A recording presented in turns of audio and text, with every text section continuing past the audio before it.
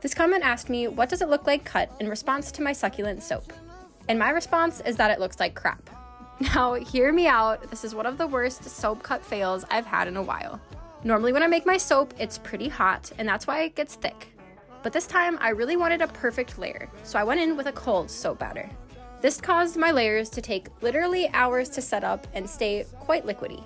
So even when I cut into this morning, it was still very soft. And sadly, the layer that I thought was going to be really beautiful in the bottom, honestly, looks kind of murky. It's pretty, but I feel like it needs something else. There's no doubt about it that these are going to be oopsie succulent soap bars. I know that we're all our own worst critics, so I know that it's really not that bad.